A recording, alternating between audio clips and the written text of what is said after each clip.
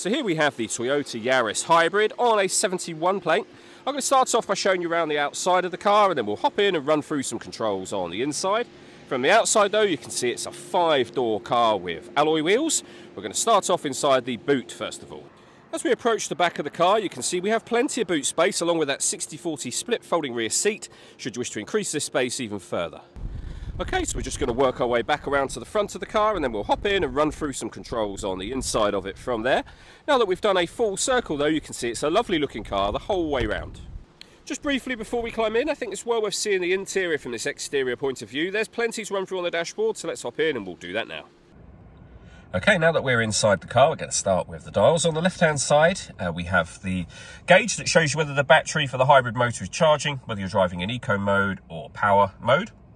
It also shows you that the vehicle is currently running, so you see the word ready just there. And in the centre at the top here, EV shows that we are running, but in electric vehicle mode. At the bottom of that section, you can see the total miles for the car. They are 22,614. We have the speedometer and fuel gauge over on the right-hand side. We back out to the stereo. We have our phone and stereo controls on the left-hand side. We have cruise control, speed limiter, lane departure warning system and forward collision warning system, all on the right-hand side there. In the centre, you'll find the main touchscreen. So firstly, this is where you'll also find your reversing camera, as you can see. Music-wise, we've got different ways you can listen to music, of course. So up here, you can go through your various different channels with regards to DAB radio. This car's got DAB, AM and FM, as you can see. We've also got the ability to listen to our music via USB input, stream it wirelessly via Bluetooth audio as well. So plenty of ways to listen to your music. Pairing your phone is easy. Hit the phone button and then follow the instructions on screen from there.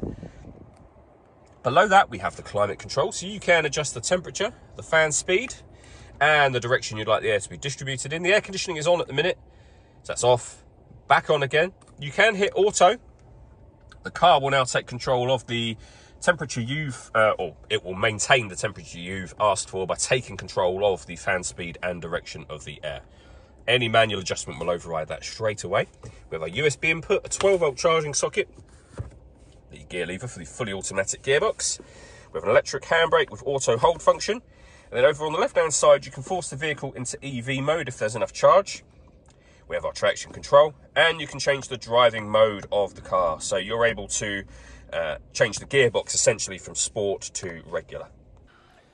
All that leaves me to say is thank you for taking the time to watch this video. If you'd like to come and see the car in person and have a test drive, please feel free to give us a call here at MJA Car Sales. We'd love to hear from you soon.